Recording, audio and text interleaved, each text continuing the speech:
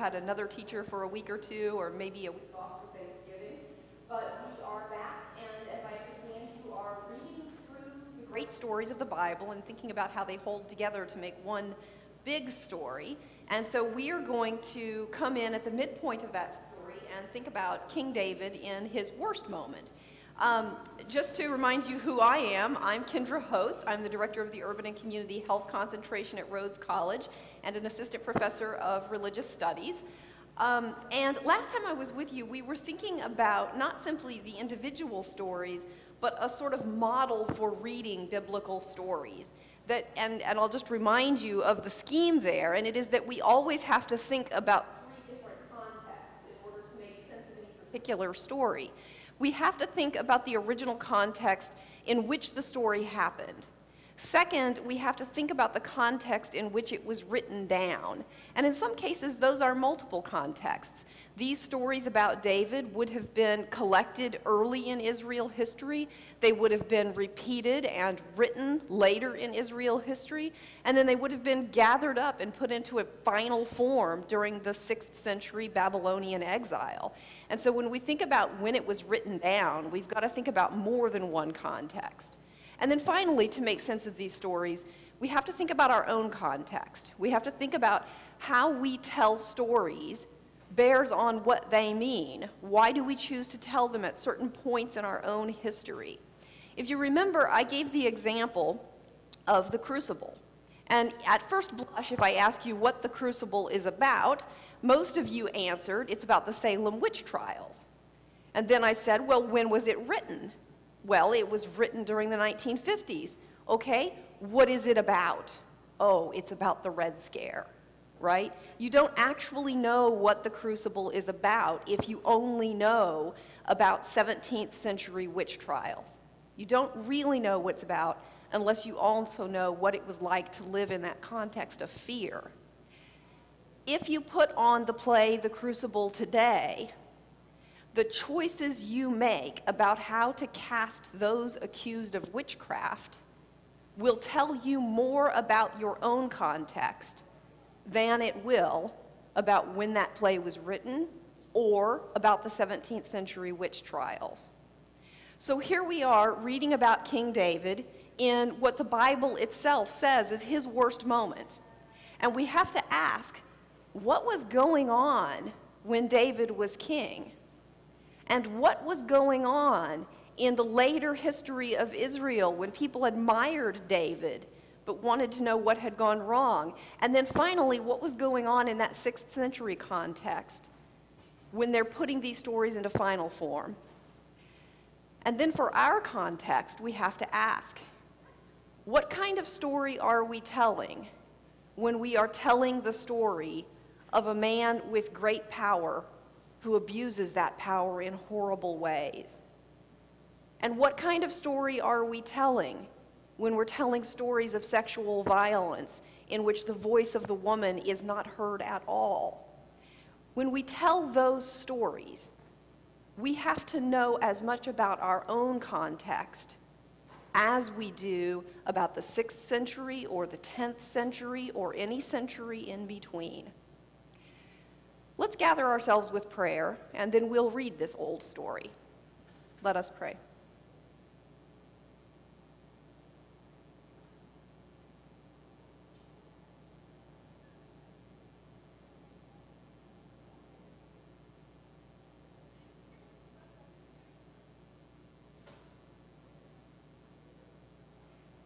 Blessed are you, O God, for you have gathered us in this season of waiting.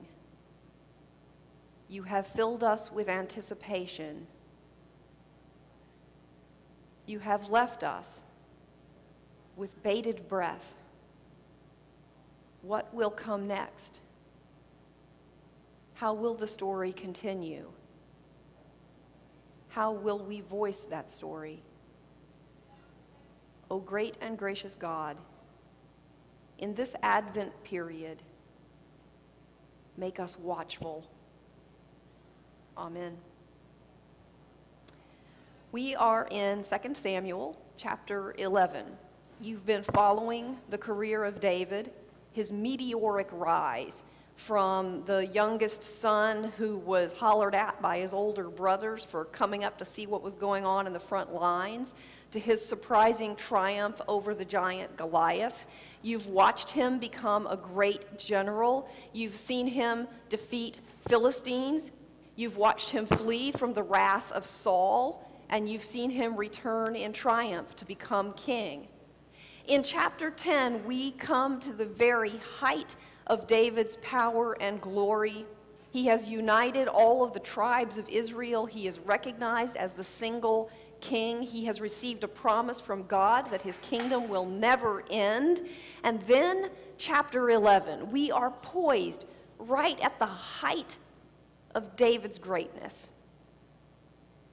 In the spring of the year, the time when kings go out to battle, David sent Joab with his officers and all of Israel with him. They ravaged the Ammonites and besieged Rabbah, but David remained in Jerusalem. What did you hear?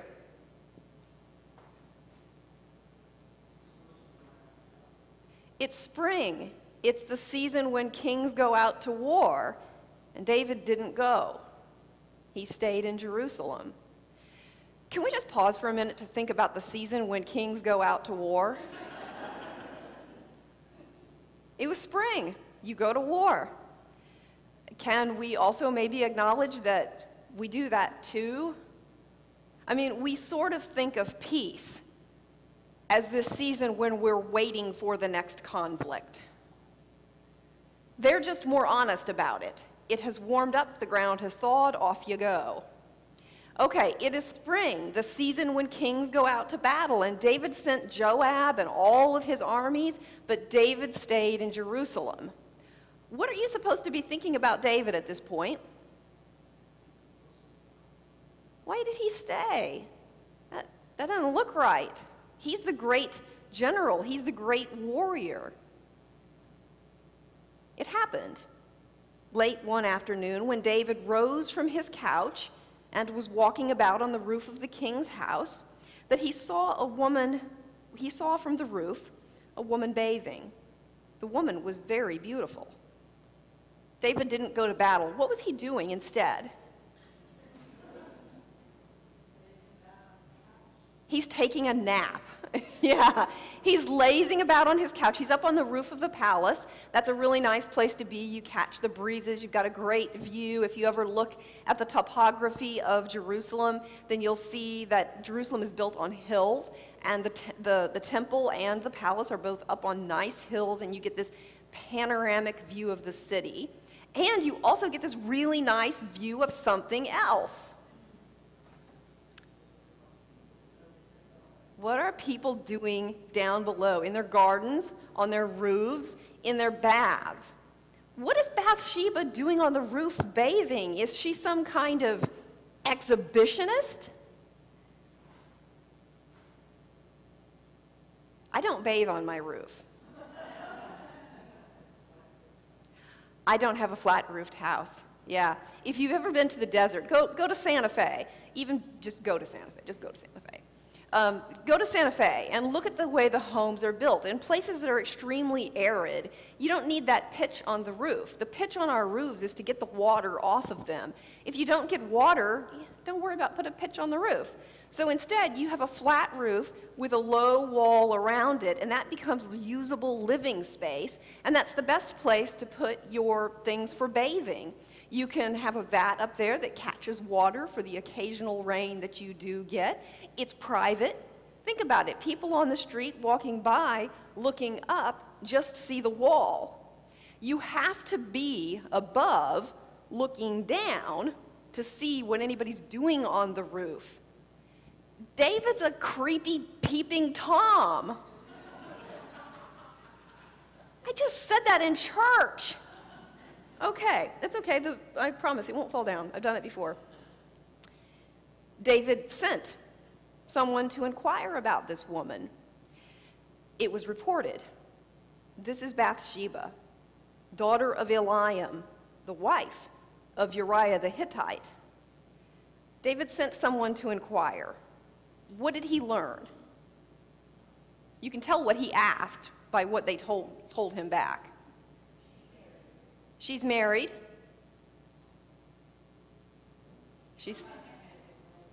Her husband is a warrior. He's away because it's spring, the season when kings go out to battle.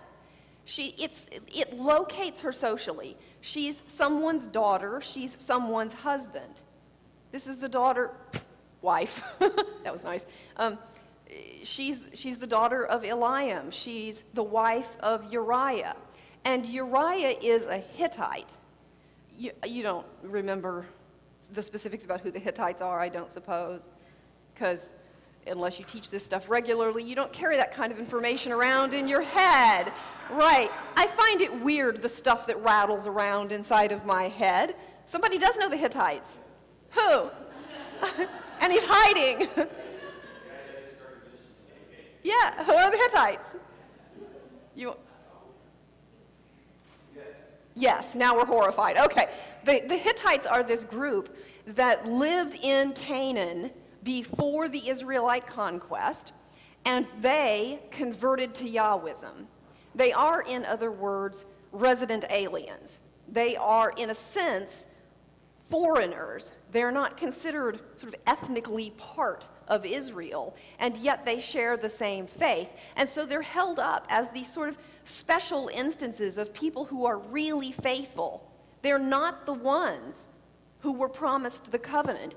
They don't have a kind of obligation in their blood to obey the laws of Moses, and yet they voluntarily take up this strenuous life. So it matters that he's a Hittite because he doesn't have to go to war. He doesn't have to defend Israel. And yet there he is, going to battle. But also notice, who is Bathsheba? The wife of someone, the daughter of someone. Who is Bathsheba? A beautiful woman. Think about that, especially for the women. Don't you have some identity? Yes, embedded in your familial relationships, but don't you have some identity that is not simply, I'm this person's wife, I'm that person's daughter? To know me, you really have to know that I'm Glenn's daughter, that I'm Kelly's sister, Kendra's sister, that I'm Matt's wife. You really have to know those things. But if you don't also know that I love Leonard Cohen, and by the way, if you don't know there's a reference to this particular story in one of his songs, then I'll fill you in later, that I adore dogs, that I am passionate about racial justice and its implications for the good delivery of health care, that I love teaching, that if you don't know those things, do you really know me?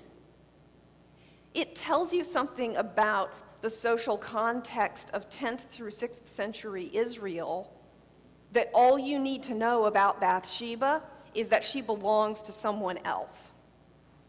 That's what matters about her in this story. She belongs to someone else. My female students tell me that the best way to put off a young man at a party who's coming on a little too strong is to tell that young man, I'm dating someone else. Because he might not respect it if I say, no thank you, I'm not interested.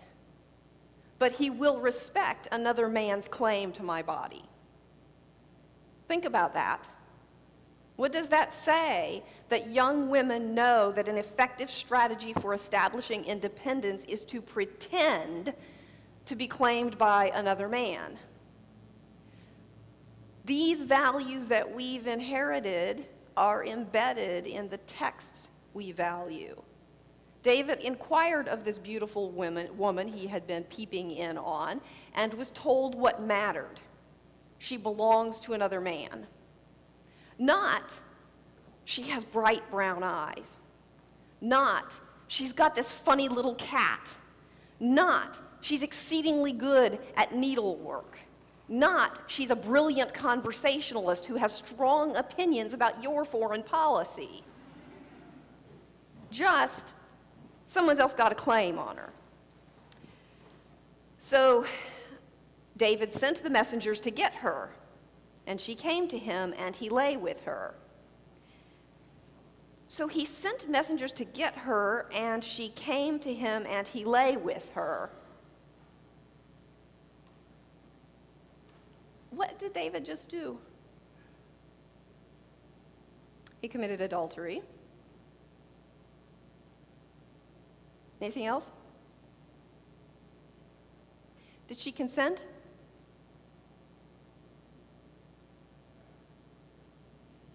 Could she have not consented?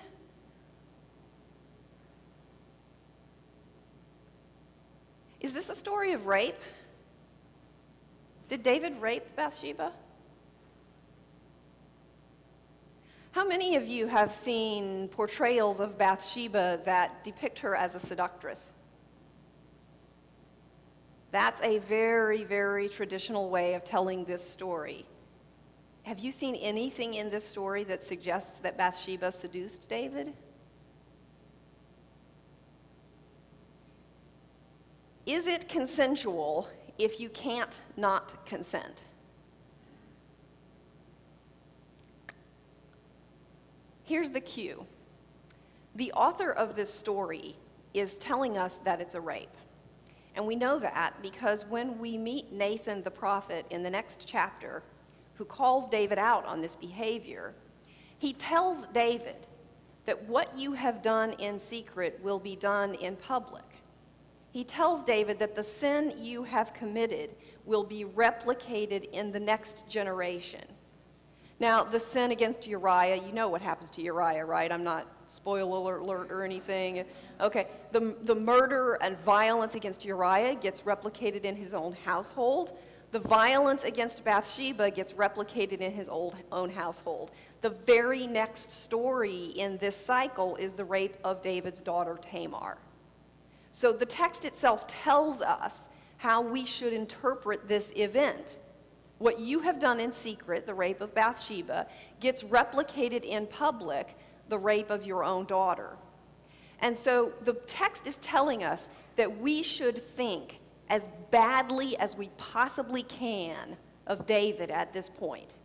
We'll come back to that in a minute and think, how come, we were on this upward trajectory and everything's fantastic with David, and right when we get to the very high point of his kingship, boom, this is horrible. Why on earth does this author want us to think so badly of David?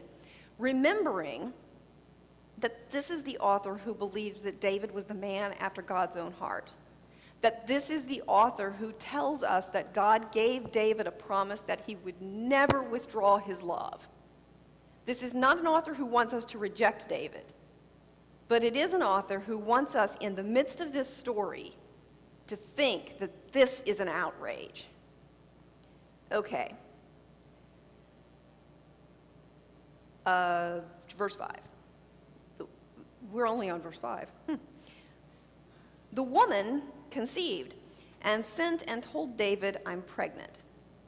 So David sent word to Joab, send me Uriah the Hittite. And Joab sent Uriah to David, and Uriah came to him, and David asked how Joab and the people fared and how the war was going. And then David said, go down to your house and wash your feet.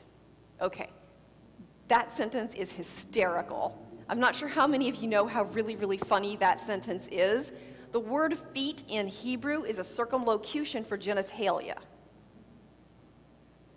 So you know those angels who have 3 sets of wings, and with one set they fly, and with the other set they cover their eyes, and with the third set they cover their feet?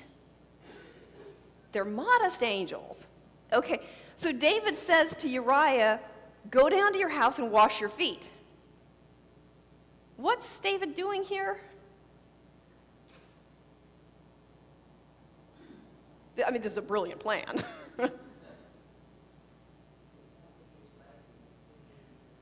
That's right. He's trying to persuade Uriah to go and have sex with his wife so that when the child is born, he'll believe that it's his own child. David doesn't even plan to take responsibility for the child. Okay, so Uriah goes from the king's house, but he won't go and wash his feet He sleeps instead right outside of the palace. And verse 10, when they told David Uriah did not go down to his house, David said to Uriah, "You've just come home from a journey. Why did you not go down to your house?" And Uriah said to David, think about how much this must burn, given that very first sentence of the story. It was the season when kings go out to war. The ark of Israel and Judah remain in booths, in tents, out in the field. And my lord Joab and the servants of my lord are camping in the open fields. Shall I then go to my house to eat, to drink, and to lie with my wife?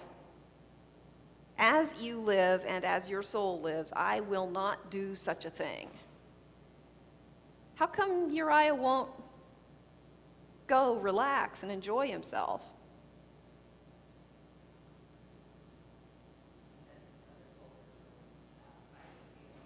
Yeah, it feels like a betrayal of his brothers in arms, that they're out in the fields, they're doing this hard thing, and why should I be the one to relax? He just said to his king, who was lounging on the couch, peeping on his wife and raping her. Then David said to Uriah, "Remain here today also, and tomorrow I'll send you back." Uriah remained in Jerusalem that day and also the next. And David invited him to eat and drink in his presence, and he made him drunk. And in the evening he went out to lie on his couch with the servants of the Lord, but he did not go down to his house. So David makes another brilliant attempt. Get him drunk. Then surely he will go home and wash his feet. Nope, he won't do it. In the morning, David wrote a letter to Joab and sent it by the hand of Uriah. You know this story. What did he tell Joab to do?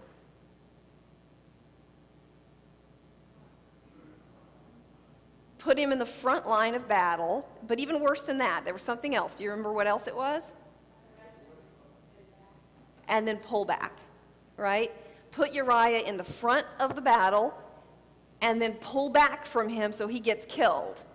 In fact, that's not actually what happened. What actually happened was that the fighting got too close to the walls of the city, and that's a dangerous thing because once you get close to the walls of the city, then the civilians can become combatants because they can toss stuff down on top of you.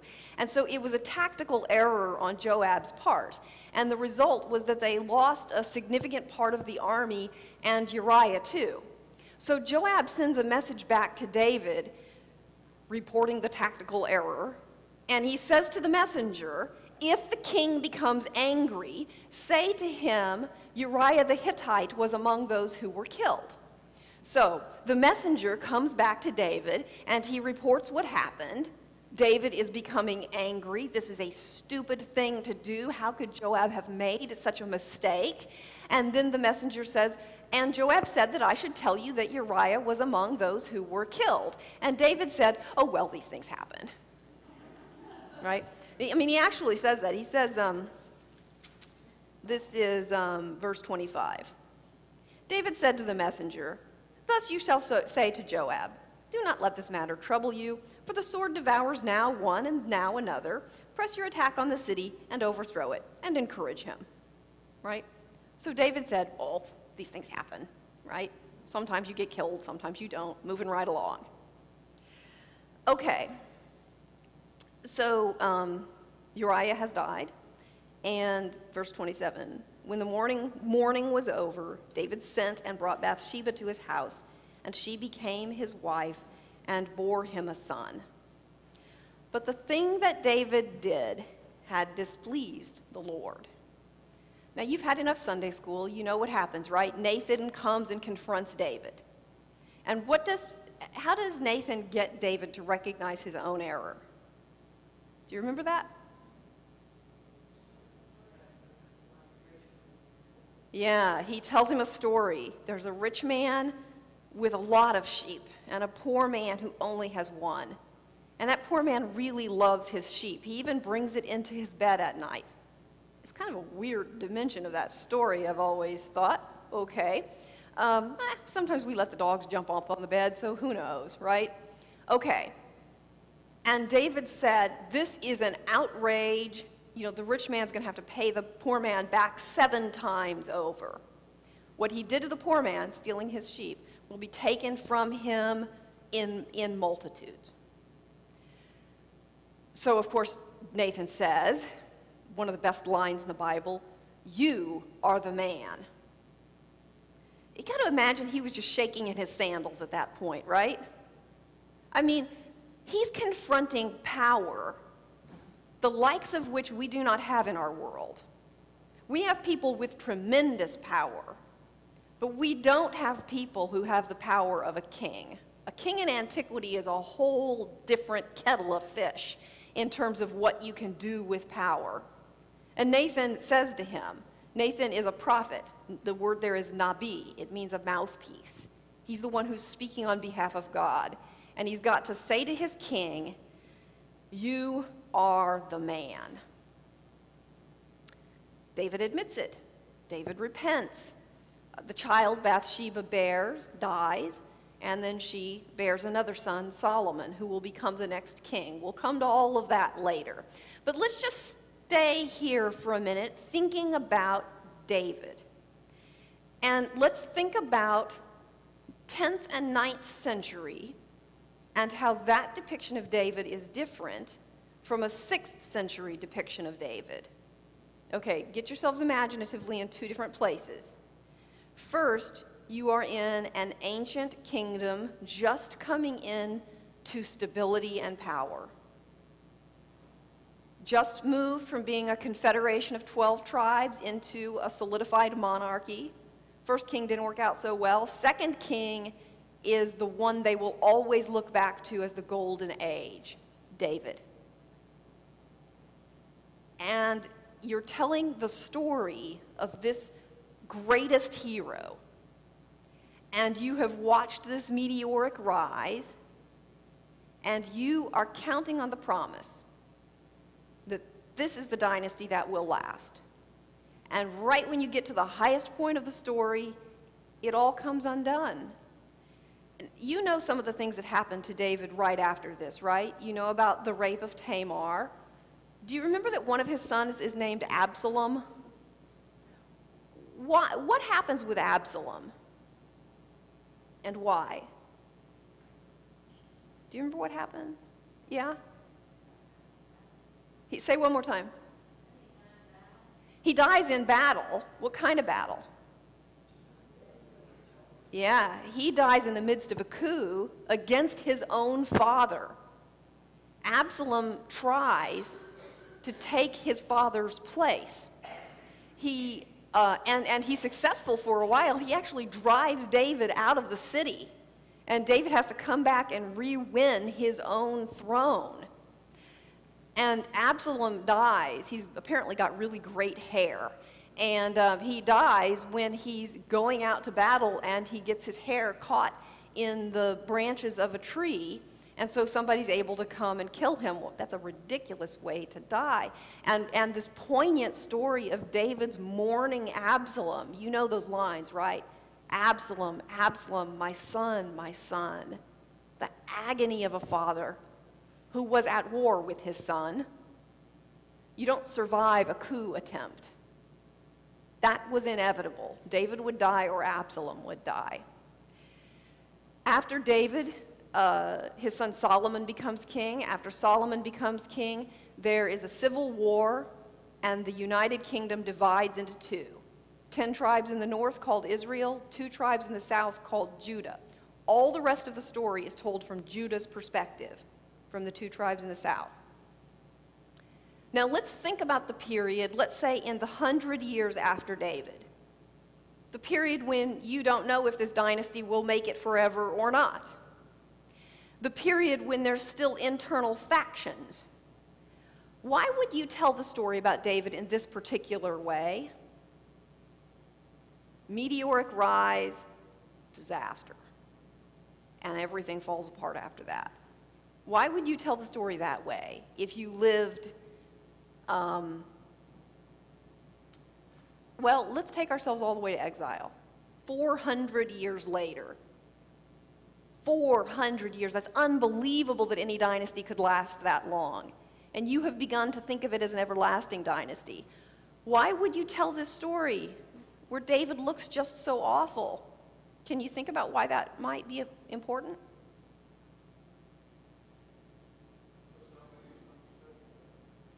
Let's not make the same mistake again.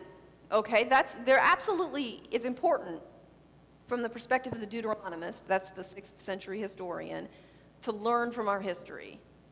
And they tell Israel's history, warts and all. They tell every rotten thing they did. Okay? Any other reason you want to tell this about David? You can make a comeback. God accepts repentance, right?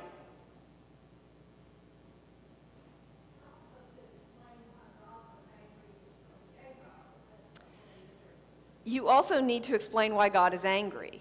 You need to explain the exile. Part of that covenant with David says, I will never take my steadfast love from you, and your kingdom will always exist, but there may come times when I punish you using other kingdoms. So you can say to yourself, well, maybe we're being punished the same way God would punish David. God is punishing us. You also, frankly, need an explanation for what everyone knows happened to David's kingdom. David did not triumph and keep 12 tribes together forever. David put together a temporary alliance that only lasted one generation after his own death. That's the history. Everybody knows it. Everybody knows the 10 tribes in the north were annihilated by the Assyrians in the 7th century. Everybody knows it. You can't pretend that David gave this promise and then that God gave David this promise and then nothing ever went wrong. You have to wrestle with your own history. You have to tell your history with a frank acknowledgement that you have not been ideal. This is a really remarkable thing, to confront your own history with that kind of brutal honesty. I was just in Berlin a couple of years ago, and all over the city there are these brass, I don't even know how to describe them, markers. They're about this big around, and they're on the ground.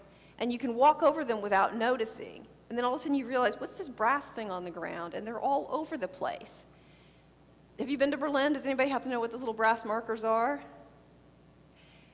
They mark the place where the Jews of Berlin lived before the Holocaust. Homes that they were taken from. They're the names of the dead. They're the names of the victims. You can't walk around you cannot walk around Berlin without literally stepping on the memories of the dead, without confronting over and over again, my God, we did this. We did this horrible thing. You can walk through most of America and never come to terms with our own history, with what we've done. My cousin lives in Wilmington, North Carolina, a city that at the end of Reconstruction had a black mayor, a black city council. It was about 60% African American, and it was a peaceful, orderly city. It was well run, and it was economically prosperous. And then there was a revolution in which the white citizens rose up and slaughtered the entire city council and the mayor and instituted a new white government. Wilmington to this day is white. My cousin, who's lived there for 15 years, didn't know that story. Where are the markers of what we have done? How much do we confront our own history? How honest are we? Can you pass through Memphis without confronting the ghosts of our own atrocities? This is part of what this historian is doing, making everyone come to terms that even your golden boy, not so golden. Here's the other thing that's going on. You need an explanation for why this great guy made so many incredibly bad mistakes inside his own household. Now, 6th century, it's about confronting our big history. 9th century, it's about the fact that there are still political factions in Israel, and not everyone is convinced that David is the legitimate king. I'll show you this. This is a cool feature that we often just overlook in the Bible. This is chapter 16, and I don't think you read this part. This is after Absalom has started his revolution, and David is fleeing the city. As David flees the city, he and his armored guard have to pass through this little town on their way to cross over the Jordan. And this guy named Shimei runs out, and this is what he says to David. When King David came to Bahurim, a man of the family of the house of Saul came out, whose name was Shimei, son of Gera. He came out cursing. He threw stones at David and at all of the servants of David. Now all of the people and all of the warriors were on his right and his left, and Shimei shouted while he cursed, "Out, out, murderer, scoundrel! The Lord has avenged on you the blood of the house of Saul, in whose place you have reigned. And the Lord has given the kingdom into the hand of your son Absalom. See, disaster has overtaken you, for you are a man of blood." What is Shimei accusing David of? Killing Saul. You're getting as good as you gave. You overthrew the rightful ruler, Saul, and now you are being overthrown. Why would anybody think that David overthrew Saul? Think for a minute. Why would anybody think that?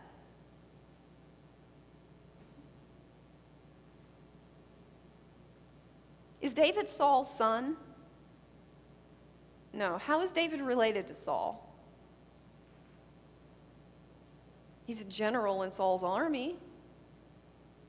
He married one of Saul's younger daughters. How did David become king?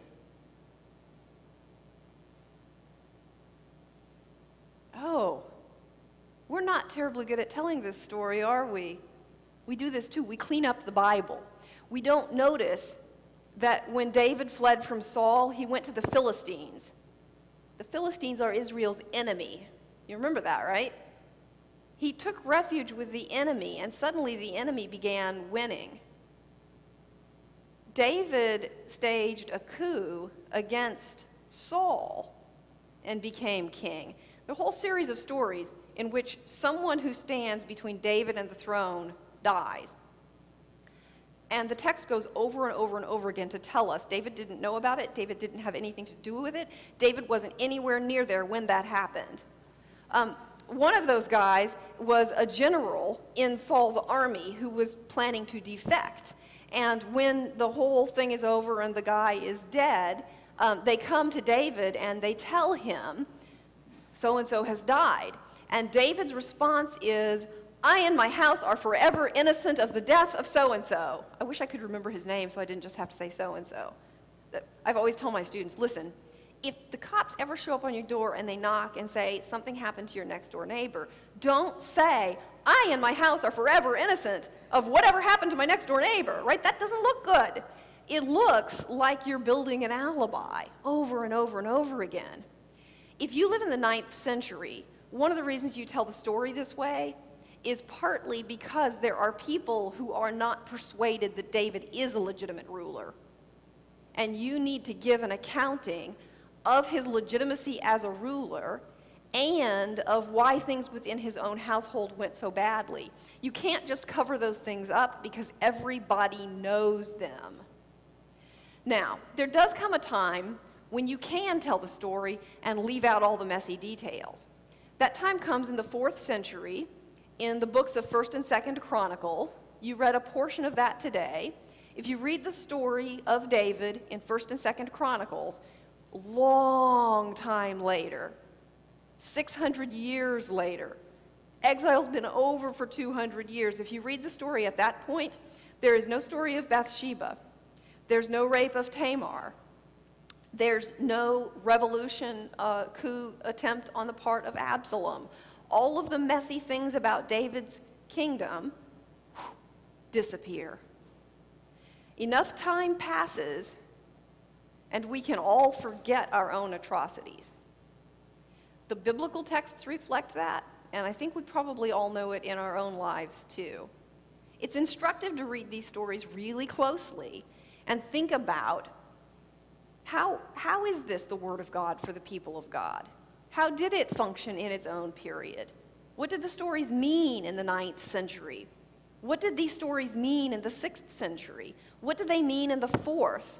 And is there any way we can learn anything from this old story about the king who didn't go out to war when it was the season for war? Thank you for your time. I'll see you next Sunday.